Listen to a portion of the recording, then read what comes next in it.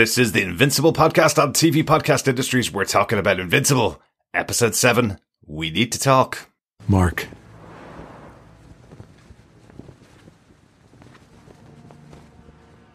We need to talk.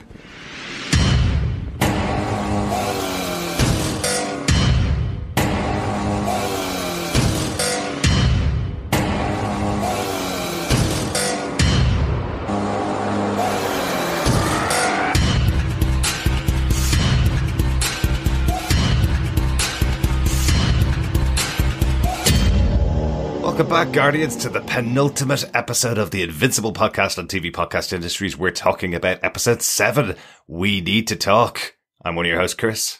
No, I'm not. That's a brilliant... There you go. How did that happen? I don't know. But, I was going to say, Chris, we need to talk. I know. So, yeah. So you're actually Derek. And I'm one of your hosts, Chris. Derek, and that's Chris. Yes. Exactly. He's so excited to talk about this We Need to Talk episode. He forgot his name. Yeah. Which I find even better that this is just like a Christmas present in April. You see, what happens is I'm off now on holidays. It's my last day of actual work. I've got a full week off, and now I just get to podcast for a couple of days before I finish completely for the week. So I'm just completely excited at the moment. It couldn't be better. Beautiful day outside, so I'm able to go out in the garden, hopefully, for the week.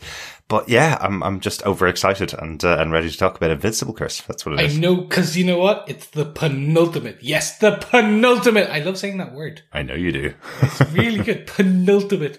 Yes, I am so happy to talk about this episode. This is getting closer and closer to the reveal that I think is going to, like, you know, with that, where we basically saw people's heads explode in this episode. Gonna do that. Right. More of a mind explosion. Because obviously if people's head exploding is a bad thing. Yes, definitely. Yeah, they certainly like to tease us this episode. It was the right name for it. We need to talk, because the whole episode, it felt like, we were having, Nolan telling us, I'll tell you in a second. I'll tell you exactly why I did what I did. Just in one time. Just give me a second. Calm down. And then it gets to the end, and it ends with, Mark, we need to talk. And then goes to credits, with no post-credit scene, nothing. So, yeah, we need to talk about this episode, Chris. Yeah, ladies and gentlemen, fellow Guardians, thank you for joining us. Remember, as we come into the finale of Invincible, make sure you pop over to our website, to tvpodcastindustries.com, and leave us your feedback to what you think this series so far. You can leave us a voicemail there, or you can send the feedback to feedback@tvpodcastindustries.com. Or, more importantly, we would love you to subscribe so you make sure you get the finale and all our other fun things. You can do that on any flying or grounded podcast service, or by heading on over to tvpodcastindustries.com. I think I said .com a lot of times so far. I think you did there, Chris. Yeah. Yes. But thanks so much to all of you who've been supporting us and following us for the Invincible podcast. It's been great fun talking about our first animated show, I think, since we started podcasting 6 years ago. I don't think we've talked about an animated show, so a very new one for us. Yeah, who knew there would be so much more blood than in some of the live actions that we've been doing. Very, very true. Let's get into the episode, Chris. Once again, show's created by Robert Kirkman, Corey Walker, and Ryan Otley. The episode written by Simon Rakopia. This is Simon's second episode this season. He also wrote episode 2 as well. So gets 2 big episodes for this season, which is pretty cool. The episode was directed by Vinton Hook. Vinton has worked in probably some of the biggest animated shows of the last 10 years, including The Batman back in 2008. Avengers, Earth's Mightiest Heroes, 3 Transformers series, Young Justice, and most recently 4 episodes of Harley Quinn. He's directed. So good. You love Harley Quinn, don't you? I really do. Like, if this has escaped anyone's radar, please watch it. Mm-hmm. It's just comedic gold. Yeah. With a beautiful DC finish on it. And you've got some fantastic actors in there, including Kaylee Kuko, and a host of other really well-known voice actors, and celebrities just cameo drop in for this one silly little voice and then pop out. Excellent. It's great. Excellent. And it is about as ultra-violent as Invincible is too. Yeah, less realistic. but Yes. as ultra violent. Yeah, that's true. But still a kind of similar level of violence as well in every episode. Definitely for the adults, not for the kids in the family. Definitely. Chris, do you want to tell us what they gave us with the synopsis for this episode of Invincible? Sure. Feeling lost and confused, Mark looks for advice from Eve. At the same time, everyone's looking for him. And no mention of all of the violent acts that are going on from from Omni-Man in this episode at all in the synopsis. Or Robot. Or anything about robots. Like, it's just like, by the way, this is this small sub-story just going on in the background. No. Like, literally, the Mark part is the smallest. Absolutely. I love the synopsis writer in this. I love it. I love it. Really, really good. Let's start exactly there, Chris, on the smallest part of the episode. We're going to talk about our top points for the episode. Let's kick off with, I guess, the repercussions of Amber and Mark breaking up in last week's episode, because they are still broken up. But I like how they handle it here, where William and Mark and Amber are traveling back from Upstate University after last week's episode. Mark chases Amber into her home and tries to tell her he's invincible. Once again, we get that moment where he tries to say his own name out loud, and then the door closes in his face. Yep, I loved it. It's either going to be the running joke that he never gets to say his own name for the whole of this, not just season, but the series in general. I think he's only said it like once, maybe. Yeah. The first episode, I think he might have said it. Maybe. I'm going to check that. Yeah. Well, we'll source check that, or also we now have a corrections corner as well, so you can just let us know. Absolutely. But I'd love to see if they don't, and it's just forever he's never said Invincible. It's just going forward for the rest of it. Anyway, continue. This is great because it does allow us to get to that point where, like, he floats up through the window in his costume, and he goes, "But I'm invincible." Now this is going to explain it all away. Yeah. And yeah, she knew. She figured that out ages ago, because in a world where superheroes are real and people keep disappearing and late, you're going to start putting two and two together. Well, yeah, if William could recognize that Mark is invincible by seeing him once in the costume, surely Amber, who's been very close to Mark for quite a few weeks now. Close. Medically close. Medically close, yes. Surely she would recognize that that's just him. But I love the idea that this is just because you didn't even trust me, she says to him. So the fact that he didn't trust her, the fact that he's been making excuses constantly for everything that's been going on is the reason why they're still broken up. So I like this because it's playing on the idea of the secret identity, the keeping your loved ones in the dark, throughout comic books and throughout movies. I think that's a really good twist on it here. Yeah, because the whole thing is, yes, I did it to keep you safe. Like, it's the whole, like, it's literally in every comic book. It's why Superman didn't tell Lois for years, why Spider-Man and MJ, it's in everything. And it always comes down to, you do not reveal your secret identity so that your loved ones aren't put in danger. Exactly. It cannot be linked back to you. Absolutely. And here with Mark, all he's really wearing are a pair of shades. Like, he's got his hair exposed, he's got his full face exposed, other than a pair of shades. And if you don't recognize your boyfriend when he's wearing a pair of shades, that's a bit of a problem, right? It's true. It is very true. And by the way, let's talk about those shades. They get smashed in nearly every episode now. Yeah. It was only recently I went,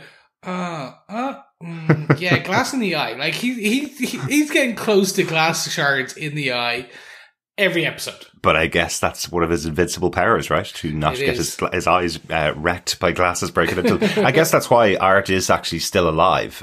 The costume supplier Art is still alive, because you got to get those replaced that often if you're in the business of Invincible and Omni-Man. So that's probably why he survived. Okay, all right, you might know my secret, but I'm going to keep you alive. But anyway, I just wanted to circle back on their breakup and their relationship. I also wanted to just quickly touch on William as well. So we kind of see that he's pretty much in mourning. And I like how they show that on screen, because it's basically him eating burgers all the way throughout the episode. I think every time you see him, he's either playing with food or eating food. So he's definitely taken solace in that after losing Rick last episode. Yeah, I find this fun. This was the kind of, like, of course, it's the old story. Boy finds boy falls in love with boy turns into cyborg. Cyborg fights boy's superhero friend. Superhero friend has to take down cyborg boy and all of his other friends, and then government takes away cyborg boy, so boy, who fell in love with cyborg Borg boy ends up with nothing. It's that old story, Chris. It's amazing how often that happens. It is really, like, you think it would be a tired story, but it's just not. It's as classic as the world. Yeah. I like they even make a joke about that. It's like, I found the perfect man. He gets turned into a cyborg. And you're like, yeah, okay. I can see that being annoying. Absolutely. I have the question from the audience that doesn't read comic books and doesn't know, is there a future here for these characters? William poses the question as to whether he'll see Rick again, and Mark's telling him, well, Cecil's got it in hand. He's a good man. He'll sort him out. He'll bring him back. We see later on in the episode, there are more Rihanna men that have been created, and it's not Rick, as far as I could tell, because he gives an explanation to that, which we'll talk about later. But I don't want to ask the question out loud, but I know all the audience watching the episode is asking the question, will we see Rick again? Can we trust Cecil to do his job? Or Cecil's got quite a lot of other stuff going on his plate at the moment. Does he really care about restoring some college student back to being his former self for his boyfriend? It's a very good question. Okay. That is all I can say. It's a good question. Who knows? I love it. You're like asking my mom whether we're getting dessert, Chris. It's a good question. It's a good question. You'll find out. If you're a good audience, we might stop for ice cream. Yeah, that's exactly it. But don't make me turn this car around. Okay, the meeting with William, by the way, and Omni-Man. Yes. That was fantastic. Yeah.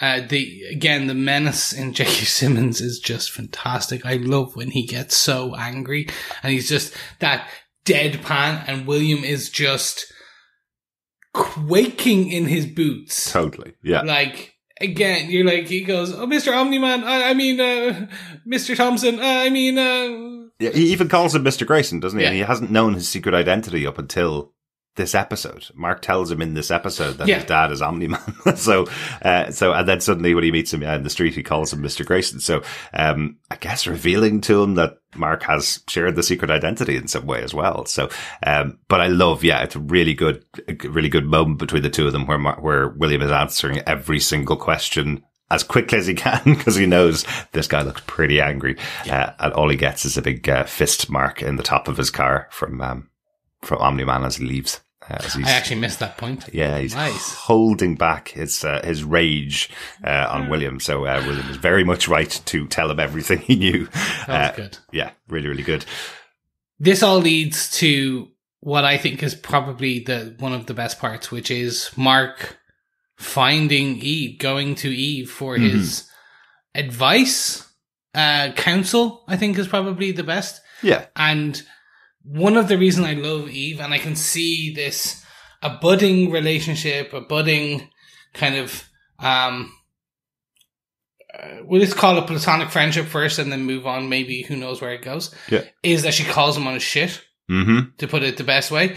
Like, he's all very, woe is me, no, it's not fair about me. And she calls him on it. When he's talking about Amber, he goes, no, you did all this. Yeah. Like, I supported you to a point, but this is on you. Yeah. And he's like, no, it's not. And I'm done helping people and like all of this. And she just goes, well, fine, stay here and don't help people. I'm going to save the world. Yeah. That's what I think is going to be fantastic. Is fantastic foreshadowing, if we call it that, of her being able to essentially put him in his place and call him on his BS. Mm-hmm. Yeah, absolutely. Like, we see her still truly saving the world. We have that moment where she's saying she was a superhero with that team. What were they? Were the Teen Titans? Was that? No, that's Teen Team. Teen Team. That's it. Yes, they were the Teen Team. Earlier on in the series, we saw that she'd been working with them for about 3 years, and she's saying, in the last couple of days, I've saved more people than I did in those last 3 years, doing what she's doing now, actually going out and using her powers to help the world rather than going out and beating up aliens effectively. So loved her scene where she's waking up in the morning, and making her coffee from scratch, using her powers, cleaning her clothes with the powers, I guess, rather making new clothes. Is it making new clothes from scratch? Yeah.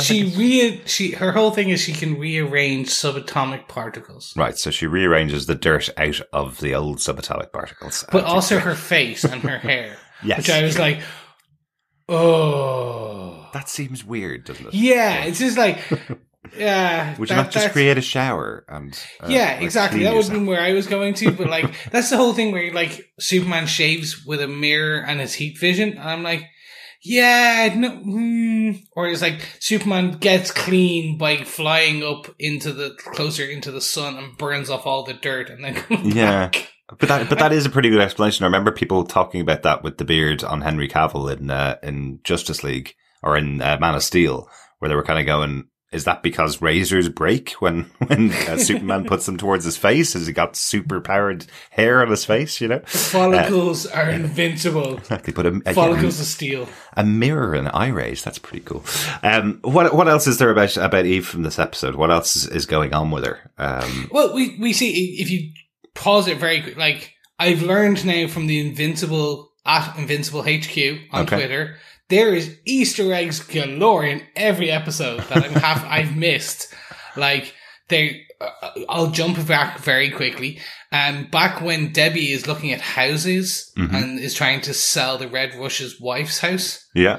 There's Easter eggs in the listings on the computer that she's looking at for the house. Oh, wow. Okay. Like, it's deep cuts. Yeah. And I'm like, all right, I'm going to have to rewatch this on slow, like 0.25 speed. Thank you. But on her phone, you see her as she's scrolling through her feed.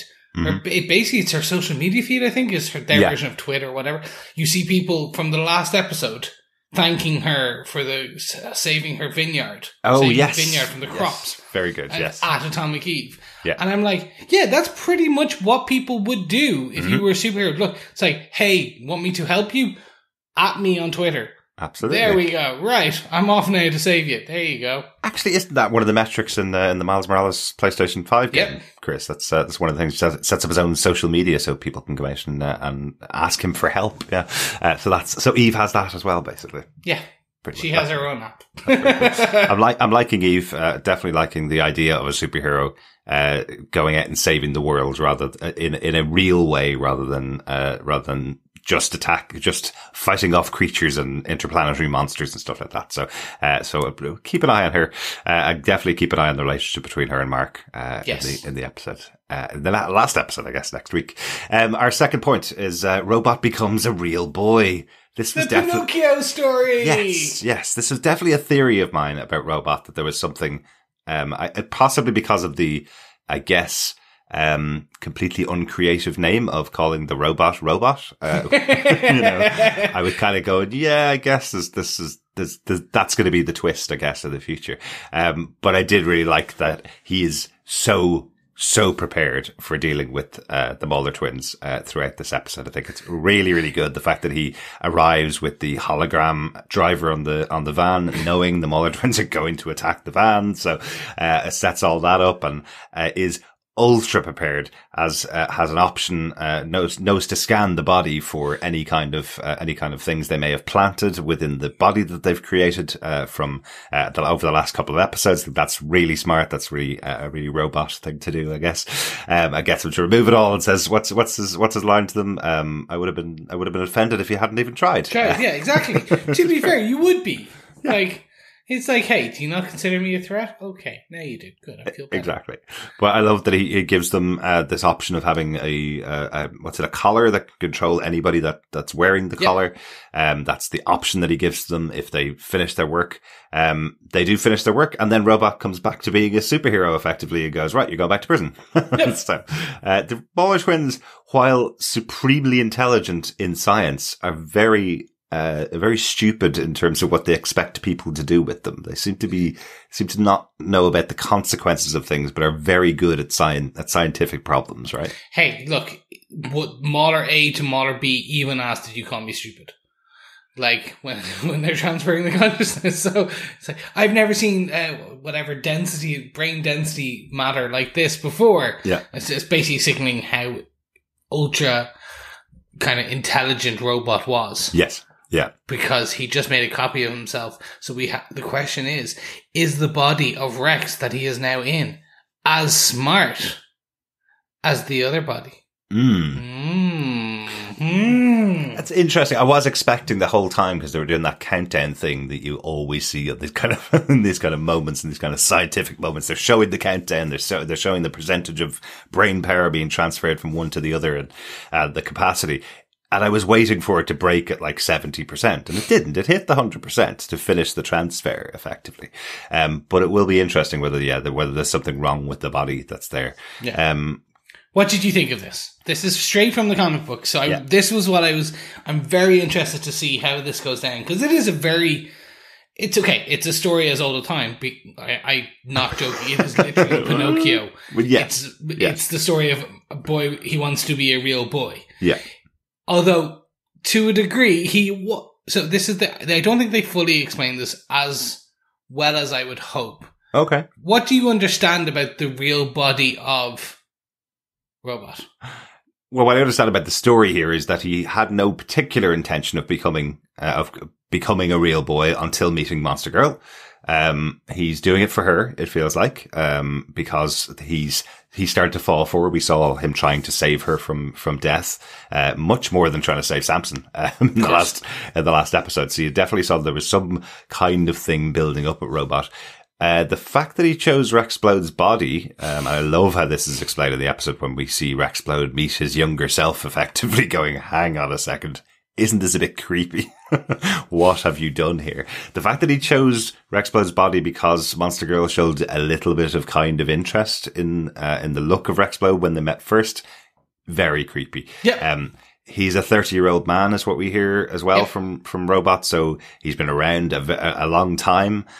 He seems, incapable of dealing with other humans, which is possibly why he works well as a robot, I guess.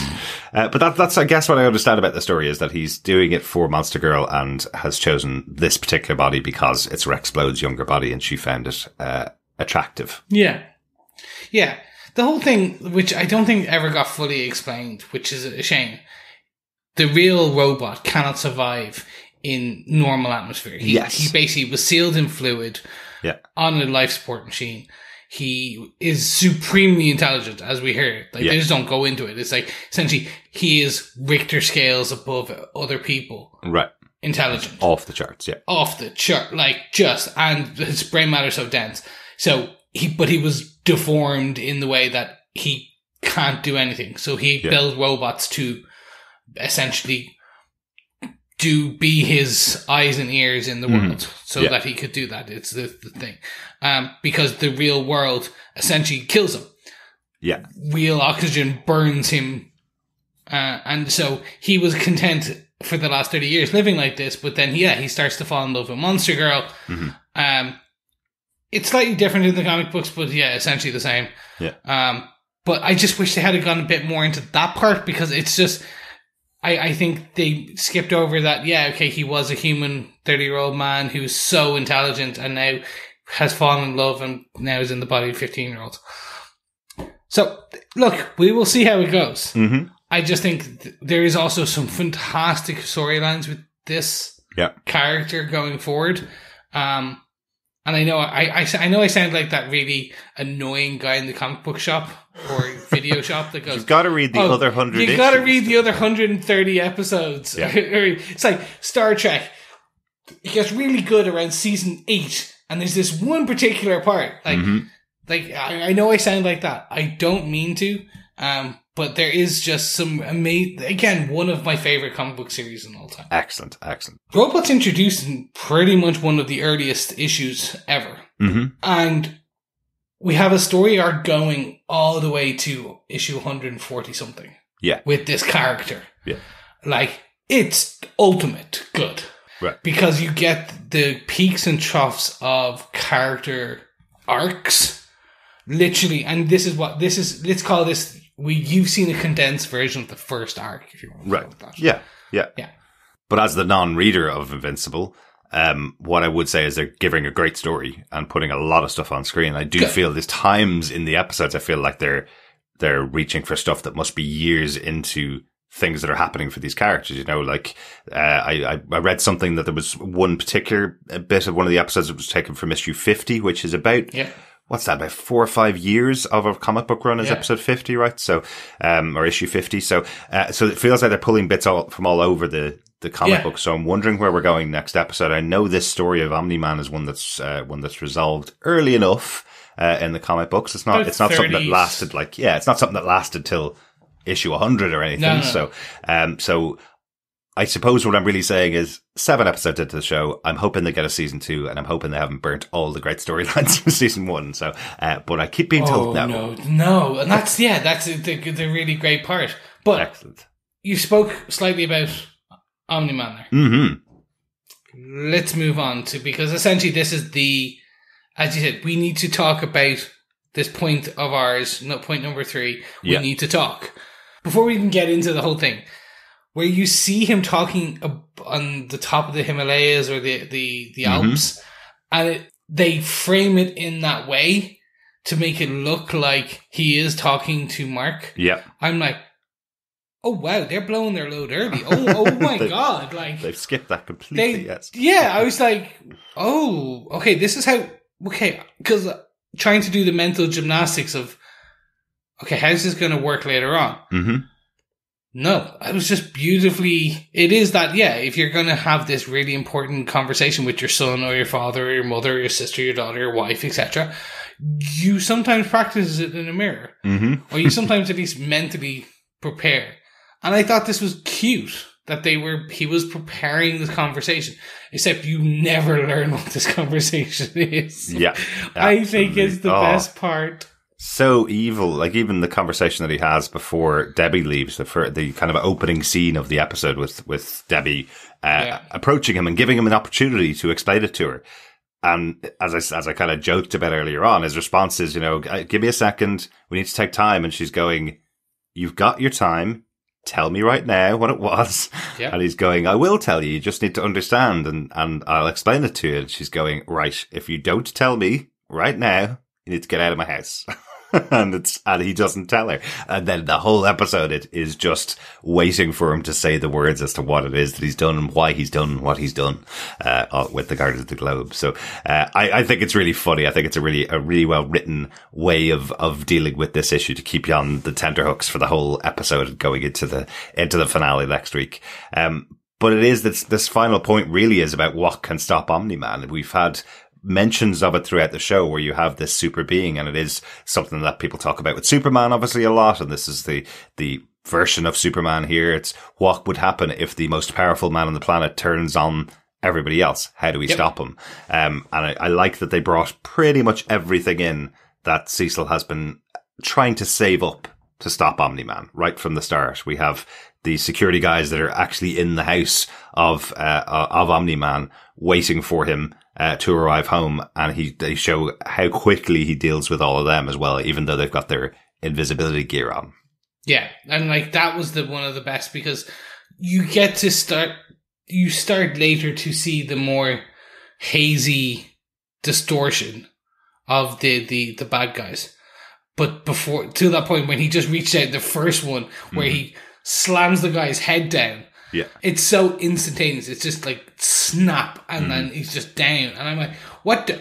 Oh, and then you get to see all the rest of them in there. Yeah. And it's the Batman. I don't know what the Batman protocols are. That's what I call them in my head. Isn't there a whole storyline for Batman where he kind of basically keeps the weaknesses of all the Justice League members on file? Yes. So in case he ever needs to kill the Flash, here's how you would do it. He plans them all. Yes, he does. I know exactly what you mean. Yeah, but that moment in the house where he's pulling off the arm of invisible people, ripping people in half, kicking one of them through a wall, and they twist themselves. Oh, what? And then crawls with the legs facing the other direction. I was like, this is brutal. Yeah, and that's what sets up Donald, Cecil's second in command, Donald, because R.I.P. That is, the agent is looking directly across the road at the house that's been monitoring their house for so long. And this then leads to Donald setting off a bomb, saying, as you say, R.I.P. Donald. He's gone now, as he sets off the bomb to try and take out Omni-Man. I think Cecil makes a mention that they've actually cleared out the whole neighborhood. Yep. but even still, they can't have a big enough explosion to affect Omni-Man. It'll only put him out for an hour or two, and then the explosion dissipates, and Omni-Man is, of course, standing there absolutely fine and ready to walk on to his next challenge, I suppose. It's quite sad that we do lose our Coulson. Like, Donald is the Coulson of this series, and I find it just hilarious that there's an element where they both sacrifice themselves to attempt to stop the big bad of the Avengers, or in Loki case, and in this, in Omni-Man. And neither worked. Yeah, absolutely. As you say, it's this kind of, it does nothing. It literally does nothing, because Omni-Man goes and then looks to find Mark, continues to try and find, because he then goes to William, and then it's the essentially the teleporter conversation between Debbie and Cecil. You have to have your watch on in order to teleport, which, okay, they're adding a rule, makes sense. Absolutely. I'll call from the comic books, which is one funny thing that they never call out here, which is in the comic books, the reason he was like, oh my god, you've teleportation technology, like we can go anywhere and do anything. And it's like, yeah, it costs $5 billion every time I use the machine. And that's there's a fun part in it where you get a scene like this where he's teleporting back and left and right and center and stuff. Yeah. And essentially you're going like 5 billion, 10 billion, 15, like 100 billion. And it's just like racking up. And that would have been fun because that would have been a nice Easter egg for this. Yeah. Like he could have gone ding, ding, ding, ding, ding, dollar signs. But this is the fun part because we do get Cecil attacks Omni-Man and he's like, do you think that would hurt? And it's like, no, like it was to get your attention while we attempt other things, and essentially fires in the anime. What did you think of this? Because you did ask me, did they come back? Yeah, absolutely. I was really surprised it was this quick. This is the kind of thing I meant, whether they were pulling stuff from much later on in the comics to not burn some storylines, to use some storylines from later on in the comics, because I felt like D.A. Sinclair was taken away last episode. Yeah. And we kind of felt, he's going to be using him for some purpose. He seems very interested in this kid who's created, the Reaniman. And to see these cyborgs back one episode later, a new army effectively to go up against Omni-Man, seemed really surprising because I don't think any time has passed since the battle with the Reanimen. That was like yesterday because William and Mark have just arrived home. So 48 hours, I think. That's the kind of like the gist. But hey, it's a cartoon. It's an animated show from a comic book. I could let that slide, but it just felt because D.A. Sinclair had only been with them for a really short time, it felt really surprising that he'd been able to sort it out. But then again, he did do his work pretty quickly. He kidnapped Rick on a Saturday, I think, of the weekend, and then by the Sunday he was already a Reaniman. So so he does work fast. And we do get told these Reanimen are previous soldiers, doing their country a service one last time, which is interesting. One last time because they do get brutally murdered once again by Nolan. They really do. This is new for the show, right? This is even this for me is a weird one. It feels too pulled forward, right? Like it is dramatically pulled forward. Yeah. I suppose, look, no one is watching this for, like, David Attenborough level realism. Of course it's like not. Planet Earth is like, well, technically, it would take this long. Yeah, you may have turned that off after episode 1, if you're looking for realism. Yes, exactly. So no, I think, and you're right, it's a comic book.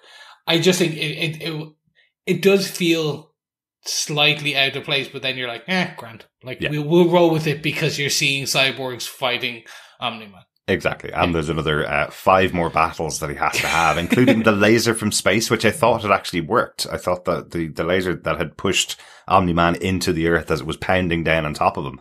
And then unfortunately, as always with any type of gun, it has to kind of be reloaded to be used again. And by the time it's reloaded, Omni-Man takes it out of space and destroys it. So yeah, another completely useless tool. That is the one where they talk about the expense of creating that and how much it costs every time they fire the laser. So I guess that's similar to the teleportation device of the comic books that's where the joke sits. Yeah. Yeah. But this one hurt me because they just killed those birds. They did not need to show those birds dying from the radiation poisoning. That was just like senseless. Like, ow, come and on. all the woodland animals being caught in the initial blast as well, just burning up. They really did. Like, they went a bit like, I was like, oh, okay. We didn't need to see poor like Bugs Bunny getting like slowly cremated to death, and then like Daffy Duck basically dying from radiation poisoning. Like.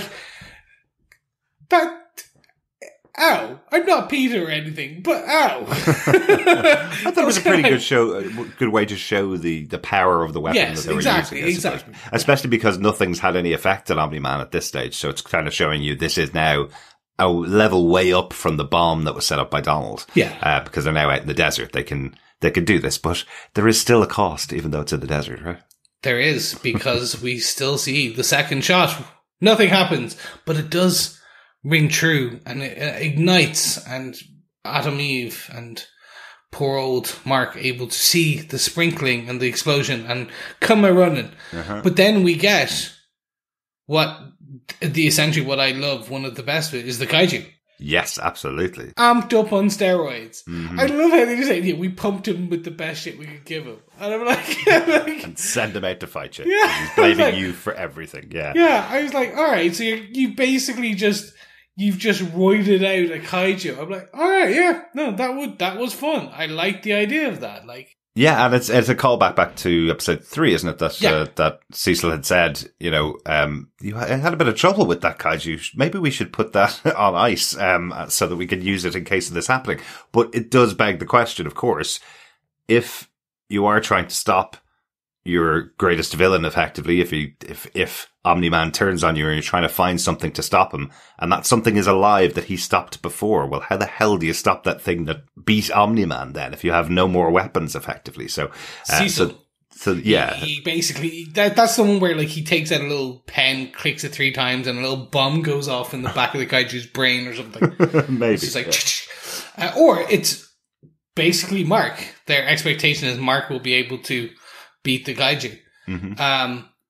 I like this. This continuous. There was a old Greek one where you have to, like, the 12 levels of hell that you have to keep kind of battling through different gates.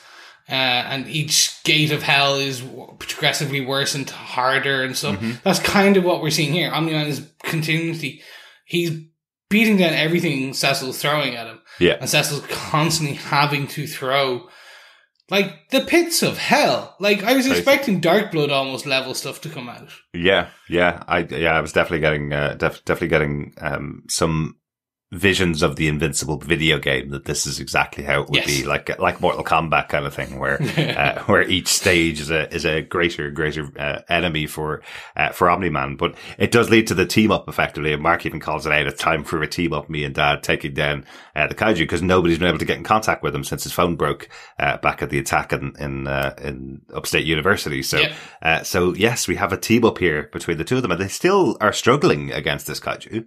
It's not an easy fight. No, I think there's even points when we see Debbie's watching on from back in headquarters, and you see Mark stuck in between the teeth of this kaiju, about to be bitten down on before Omni-Man saves him. So yeah, it does seem like this would be a massively difficult challenge for each of them, but together they're able to take him out. Yeah, and then we get the introduction of the fun, the third wheel, if you will, the spoke, the spanner in the works, I can't think of any old, tired, kind of cliches. So what I will just say is, the Immortal. Chris has run out of cliches. Oh no, I've not run out. I can't think of any right now. Give me a second. Oh no, it's okay. Okay, sure, okay. You sure? Yes, let's go on to the reveal of the Immortal. You did kind of tease this back in episode 2 when we were talking about the character called Immortal. Possibility of them coming back. Wasn't expecting it the way that it came from. So, I think the setup in this episode of having a collar to control anybody, and the Muller twins saying that they were going to get the Immortal in the post-credit scene a couple of episodes ago, pieced that all together. Yeah. Wasn't expecting rage-filled Immortal just to go straight after Omni-Man after returning. Very cool moment. I love that you get to see the Immortal throughout the years. That was so fun. That was giving me flashbacks to the movie Highlander, because I think you see him as in a kilt, I think, at the start, or it's some kind of civil war early on, and then we see him kind of through the ages. He was Abe Lincoln. That was, I guess, Abe Lincoln survived the assassination attempt. Then it was the Immortal that was taking his place at the time, or was him at the time. I guess is the reason. Yeah, that's the thing. This is this is the character I said I teased, which was his name's Immortal. Mm-hmm. He's gonna come back. He's back. It's great because you do get that. Yeah, it's essentially, I think he touched a big magic glowy orb with his sword back when the Vikings, the Celts, the Scots, all of that were all fighting together. The Norse became immortal. Right. You cannot kill him. Right. As long as his bits are together, he comes back to life. Now, you say bits are together, and here we find his bits ripped apart completely by Nolan. But I still think he's probably a little more together than he was when Nolan took his head. Exactly. So we'll probably see Immortal again after this, though. Yeah, he's immortal. Exactly. But the bigger implication here is that this was all on TV, because we had two camera crews here watching on. So we're watching another show where this pretty much exact same thing just happened, and we've just recently seen the implications of that. We're not going to talk about that show. We're going to talk about Invincible. But this is one where the world is watching on, and so's Mark. Mark has been fighting alongside Nolan for this whole battle, but sees him pull apart a former superhero that he hadn't been told that Nolan has killed now a second time, I suppose. And that's kind of, it looks like it's weighing on Mark. He knows there's something really wrong with his dad now. Yeah, because literally, like, you get to see the kaiju hogtied behind Mark, and Mark's just floating there with his dad, which such a silhouette. I want to hand it to the director on that one. Just seeing Nolan drop the two body pieces, his hand up to his elbow, still covered in blood. Yeah. Because that death, I want to call it out. Like, five-finger death punch literally carves through the Immortal. And I know we had seen that take his head, but like, it's like he cut with a knife and then closed his fist to make it the hammer. And I was like, oof. Like, and the way they did it was just, I want to, beautiful is the wrong word. The animation style, the choice of way they did it, which was, it slowed and you saw the resistance of coming out the other side. Yeah, absolutely. And it just, everything slowing and then speeding back up, and just then, like, the silhouette of, as I said, the silhouette of Omni-Man, the zoom in on Mark going, Dad, and then, Mark, we need to talk. Yeah. Dung! Absolutely. And even just the idea that just before dying, Immortal has pushed his fingers almost through the eyeballs of Nolan, showing that he can be affected at least by something, and the Immortal could have been that person. So I wonder, is that a clue to why Nolan's done what he's done, where the Guardian's a threat to him? In the future, maybe that was the reason. And now that Mark's got his powers, they're a threat to his son, and that's the reason he did it. I think the only real indication that we get through this episode is we wouldn't have been safe, and you don't know whether he's talking about the planet wouldn't have been safe, or whether he's talking about him and Debbie wouldn't have been safe, and him, Debbie, and Mark, or just Mark. So I'm really looking forward to seeing next week when that conversation continues, or will it just be another episode of, we'll tell you next season if we get a season of what happened, or go read my comic books. They have to. I don't think I think they're going to have to do it very early on in the beginning almost of the next episode, because essentially they've built it up so much in this episode alone, just that we need to talk this, and this, they started giving the conversation, the well, at least Nolan's side of it at the beginning. We'll get it next week. I do. It landed so hard in the comic books. Right. And I'm hoping it lands as hard in this. And I think it's going to be so fun to see the reactions. I really want to see from our fellow Guardians what they think. I want to see what you think. and I'm going to go through what I thought when I originally read the comic books, and I'll talk to you about like what I thought when I kind of obviously watch the next episode and see how it compares and things like that. But I think it's just going to be one of those, and then the questions, the penny drops, and you remember that you have those little toys where you put the penny at the top and goes ding ding ding ding ding ding ding. Do I remember, Chris? That is now a daytime TV quiz show where they have the coin dropping down to answer questions. Yes, I absolutely remember this. Oh my god, they make anything a game show now. Yes, they would. Yes. But more importantly, back onto this show, I can't wait to see the puzzle pieces click for everyone. Mm-hmm. I think that's going to be the fun part. Absolutely. And I also want to see your face. I'm not going to get actually, due to COVID, I won't get to see your face. I'll get to talk to your face after. I may. As I say, I'm off on annual leave on holidays next week, Chris, and I think you might be off as well. So maybe I might Skype you into my first watch at 6 a.m. That'd be so fun. Oh no, it'll be 6 a.m. You're right. I will not Skype you. I might just record it and send it to you, Chris. Yes, that would be good. That's actually no. We're gonna. Yeah, I want to do that. Yeah, I want to see you react. I'll see. 6 a.m. is still 6 a.m. Not usually up for cameras at that time of the morning, but we'll see. That's it, I think, for all of our major points for the episode. Anything that we want to call out that we haven't talked about, Chris? Just one really quick bit from me, which is the coffee mug. Again, this is a nice little callback. I talked about the Easter eggs. The coffee mug that Eve is using is the Teen Team logo. Oh, right. It comes literally. We saw this back in the second episode on the tower. It like literally. It's that like reference to the earlier thing. Oh my god! Excellent. And then the immortal being ripped in two is literally panel for panel, storyboard for storyboard, if you want to go animated for animated, from issue 10 of the comic books. And seeing that rip in two is just seeing that for the first time was amazing. Excellent. Yeah, really good stuff in this episode. And again, it feels like that seems really early. Episode 10 seems really early for that big moment to be revealed to the world, I suppose, that Nolan is a murderer, as opposed to someone that fights against bad guys. That feels really early, but I know that that's the story, that's the premise of Invincible. So really good to see on screen. The only one for me, I just really liked the fact there was no music and no post-credit scene after that. We need to talk about it because it is going. Just come back next week. We don't need to give you any more now. We're done. We're getting out of here. Off we go. I was kind of hoping that they'd shadow drop it. Just like Beyonce. Just like later on today, they'd be like, you know what? Boom! The last episode? Why would they do that? I know. The finale of Falcon the Winter Soldier was also on the same day. They need to cut their niche out. They've got a full week next week with nothing big coming out. Oh, that's true. This will be the big one for Invincible coming out next Friday. And everyone has time to binge it. If your friends aren't watching the show, get them to watch this, and then they're just in time for the finale.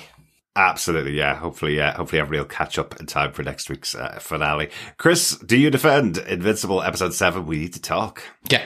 No beating around the bush, as I have not done for many of these episodes. Yes, 100%. I defend this.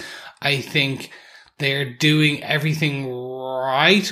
The one thing I'll call out is just I think the anime pull from so later on in the comic book runs, the series, just feels it feels out of place. Yeah. It's just slightly, how'd they do that? So it does kind of make you, if you're watching as intently as the rest of us. Yeah. If you're thinking about it for a podcast, that's the kind of thing that pop into your head. Yeah. Why is the level 5 bad guy been created in 24 hours? But hey, as we say, D.A. Sinclair, a much smarter man than I am, so potentially he has created them really, really quick. There's a reason. Yes, but then, Derek, do you defend this episode?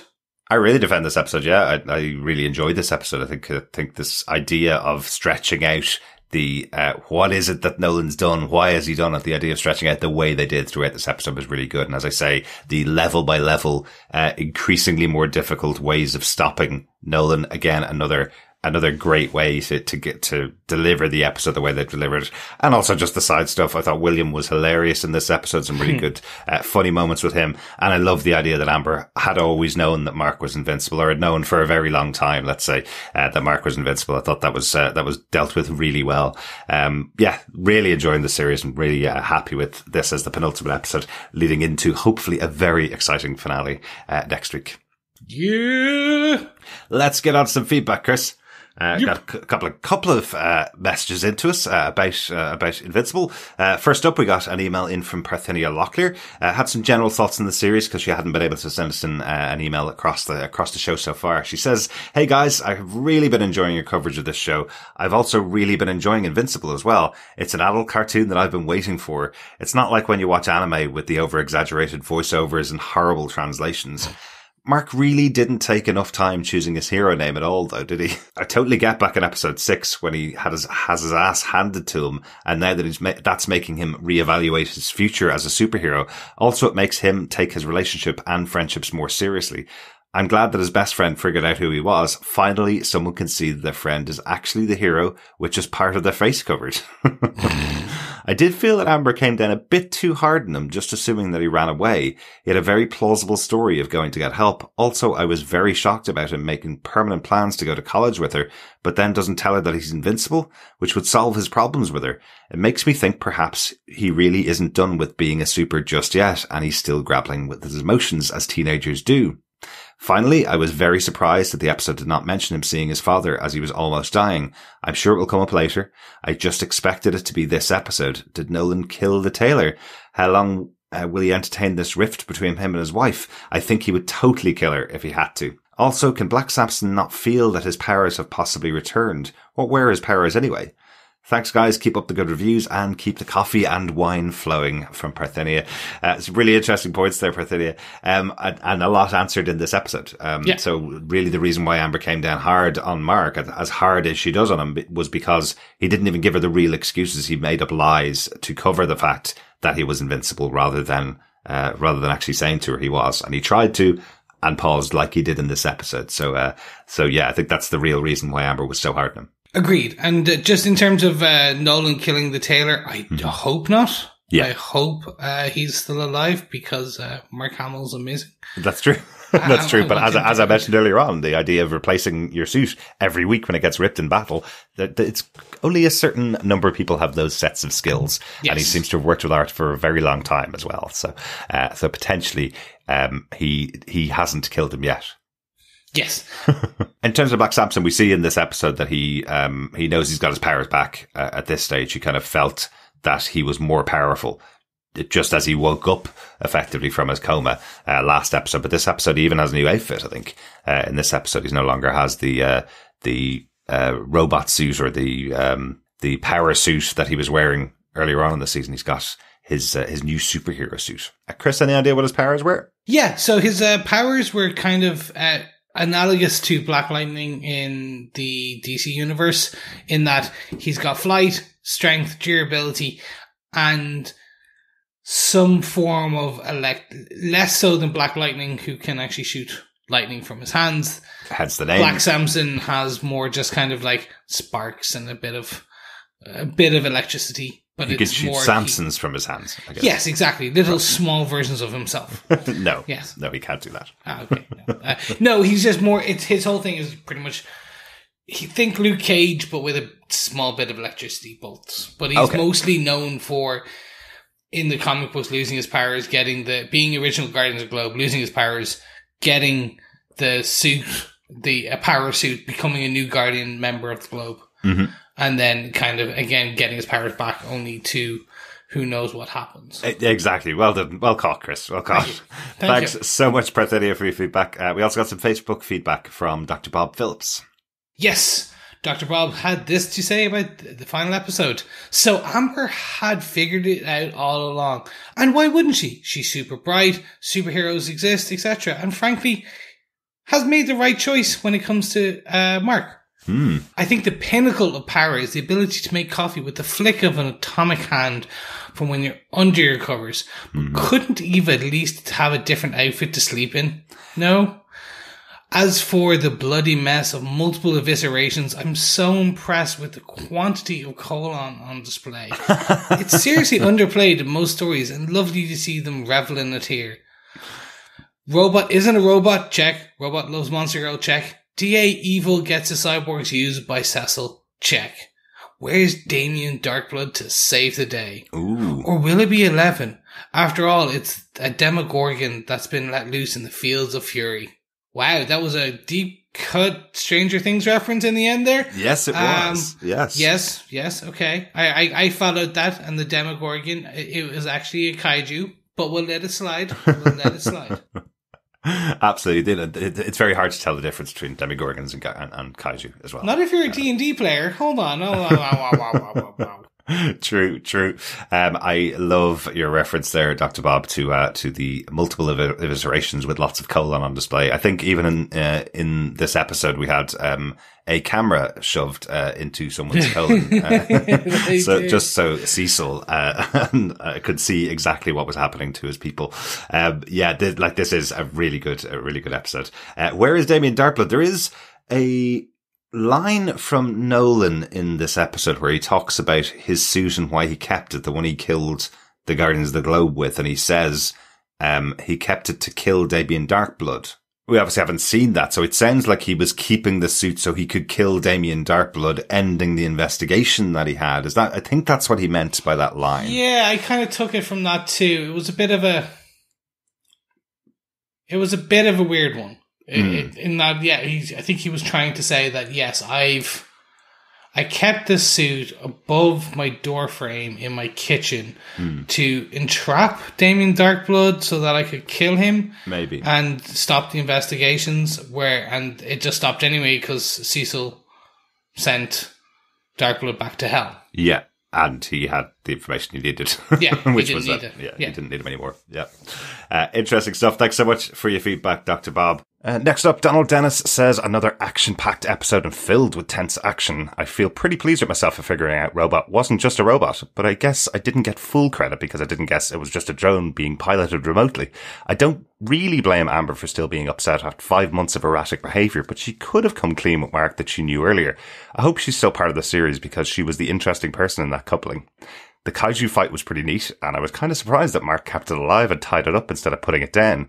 Heck, Amber even busted Mark's balls for running away when she knew he was the one fighting the robot men.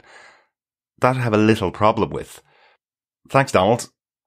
Yeah, I suppose it's just one of those things with Amber. She kind of felt like she was expecting Mark to tell her. It's his kind of secret to tell almost, isn't it? Yeah, it's a bit of a weird one. I suppose it's...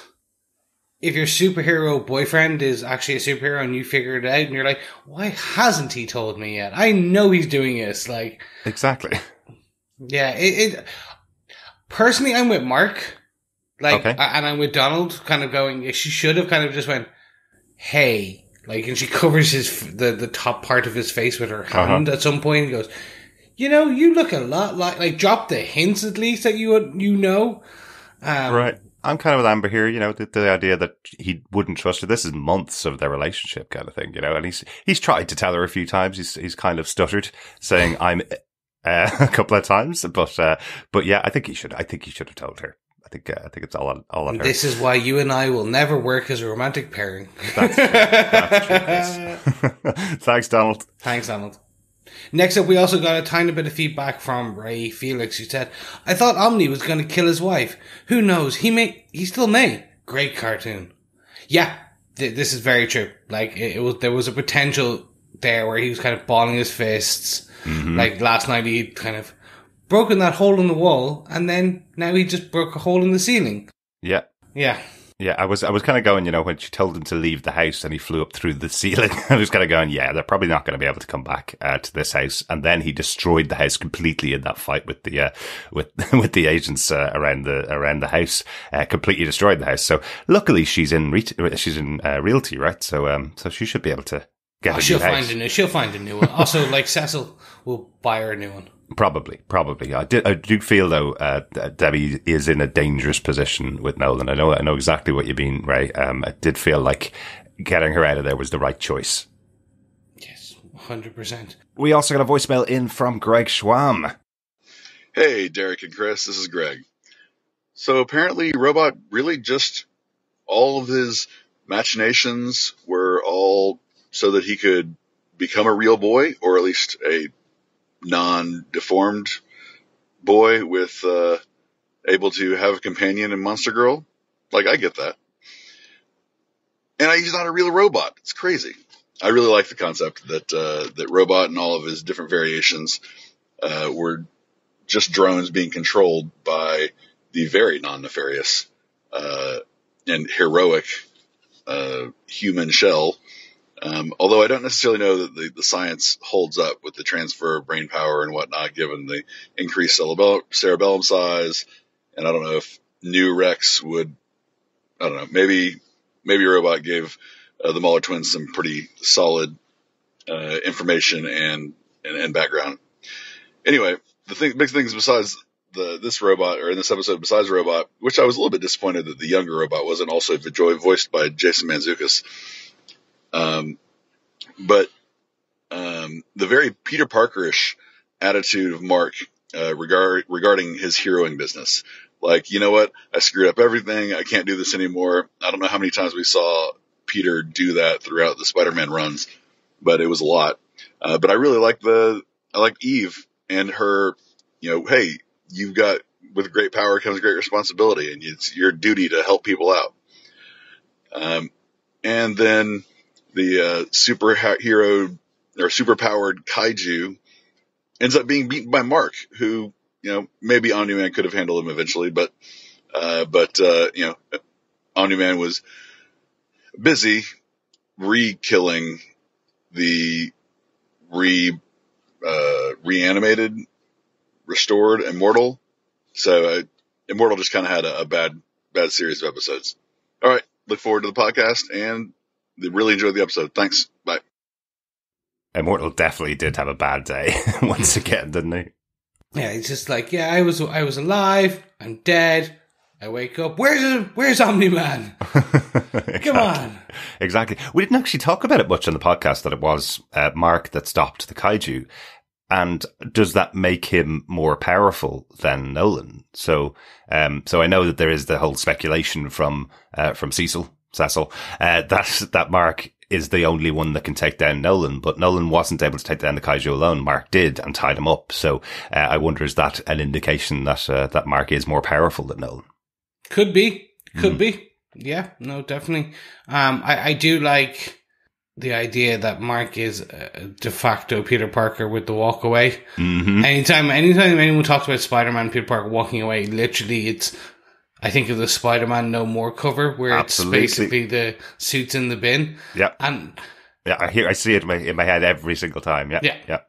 And I could see them doing something like that. Mm-hmm. In season 2 or something, like where they do a freezer. Because if you're not, please jump over to Twitter and some of the other kind of social media channels for Invincible, particularly because they have just every week they come out with artwork for each of the episodes. Mm-hmm, the posters, yeah. The posters. Really good. And they're just, Derek's been sharing them in our Facebook group. Yeah. But yeah, you do see some of the relation to Spider-Man in this. Absolutely. Yeah. Absolutely. Thanks so much for your voicemail, Greg. Yeah, thank you so much, Greg.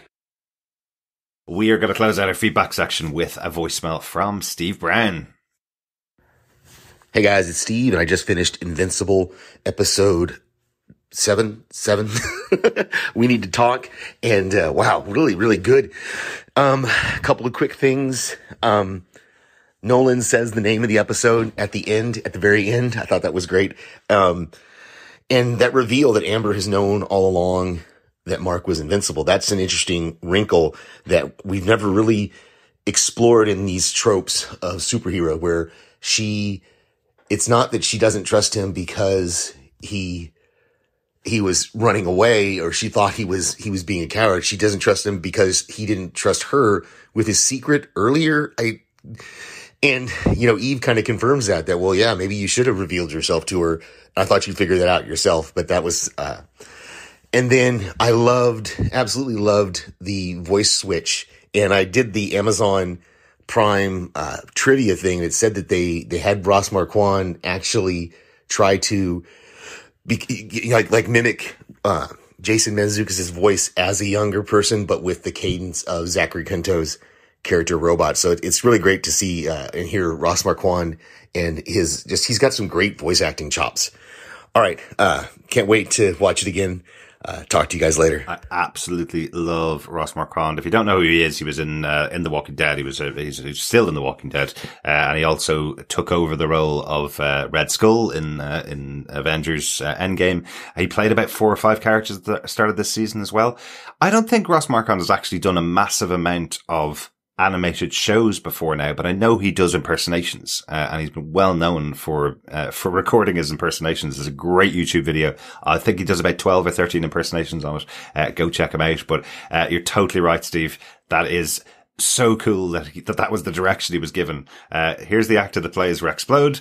Try and do him with the actors, with the cadence of the actor that plays Robot. Merge the two of them together. Oh, and also, can you make him younger as well? Can you make him like 12 or 13 as well? And Ross Marquand pulled it off really well. You could tell what he was doing there. It didn't sound like either character, but sounded like a bit of a mix of both. So, really, really cool. Yeah, I love Ross and I love Jason. Jason, for me, I have been a fan of since the days of The League. He was in The League, which is a US comedy show. And it's a US American football comedy show, I should say. And it sounded like a teenage Jason Mantzoukas. There you go. And I was like, okay, he nailed it, yeah. I can't believe I didn't name drop there either and say that I interviewed Ross Marquand up on stage in London in front of a couple of thousand Walking Dead fans. I was waiting pretty for awesome. that. Yeah, I know. You forgot that I did that, Chris. About 2 years ago, actually. Yeah, 2 years ago back last when we week. back when we could be outside and see people and touch people, and you got to touch him. He did shake my hand, and he was absolutely lovely. He met me before the interview. He was really, really nice. He was lovely. No, I was sweaty. I was the one nervous. Dripping with wet. The handshake didn't last very long because of my sweat. No, not at all. True professional. Lovely guy too. And I'm so glad to see that he's getting more roles on the show. I think he's played more characters in the show than anybody else, because he played 3 characters in the first episode, and then obviously with Immortal returning this episode, I think he probably provided the grunts and groans for Immortal in that fight, the episode here, and Young Robot as well. So yeah, he's gotten loads and loads of parts, and well deserved. Really like exactly. It. Thanks so much once again for your voicemail, Steve. Really good to hear from you. Yes, thank you so much, Steve, and thank you so much for everyone sending in your voicemails, your feedback so far. This is it. This is the end of the penultimate episode of our penultimate episode review of Invincible. So yeah, make sure you get in any total feedback you have for the next episode ahead of schedule. So go on over to tvpodcastindustries.com, where you can leave us a voicemail, or you can send us a voicemail, or just a standard email. We take text, we read it out by sending it to feedback@tvpodcastindustries.com. Don't forget, you can also subscribe and make sure you never miss an episode by going to any flying or grounded Invincible or Squishy podcast catcher service, and we are there. We can head on to tvpodcastindustries.com, and you find all the links and the subscribes, the shares, the reviews. Any reviews is always welcome. 5 stars, always best. If it's a 1 star, just don't. It's okay. So absolutely, and really important that Chris mentions that here, because we're coming up to the last episode of Invincible. I know loads of our listeners are subscribing on the Boys and Invincible podcast, specifically for those shows, but we do cover lots more over on TV Podcast Industries. We'd love if you jumped over to our main feed, where you get access to everything that we podcast about, over at tvpodcastindustries.com. We'll be back later this weekend with the finale of Falcon and the Winter Soldier episode 6, which aired today on Disney Plus. I'm looking forward to talking about that one with you, Chris. Oh, yes. It's going to be fun. I know you haven't seen it yet either, and you're excited. I haven't. I'm literally finishing this recording and going downstairs to watch it. It is going to be a good one, ladies and gentlemen. But don't forget, you can support us over on patreon.com/TV Podcast Industries, where just for a dollar bill, you can help keep the podcast servers going, the wheels going, and more importantly, our producer extraordinaire, our director, our editor, the one and only co-host, Derek, in coffee, and at this point in night, in red wine, or at least a beer, because it takes a while to keep editing late into the wee hours because I won't do it. Yeah, I'm terrible. Give me the slack. Pay him and give me the slack. Well, you know, the best thing we could do, Chris, is close out the podcast right there. Thanks so much for joining us this time. We'll be back with the finale of Invincible next week. Yes, thank you so much. Keep watching, keep listening, and keep being invincible. Bye.